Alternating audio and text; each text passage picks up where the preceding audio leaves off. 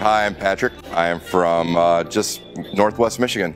I signed up May of 2014. It was ASM3. I was working for another company, actually doing sort of a similar thing as far as sourcing and stuff, but I was actually working a 9-to-5 job. Even though Amazon seemed like this daunting thing, when I saw people and I talked to people and I met people that were actually doing it, it seemed more attainable to me, and I thought, oh my gosh, I can do this. I can have my own business. The biggest thing is I've met some incredible people that have been more than willing to help me achieve my goals.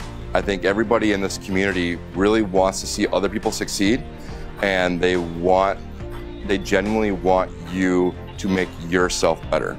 And it afforded me an opportunity to do something on my own and actually have something real. It wasn't like other shiny objects.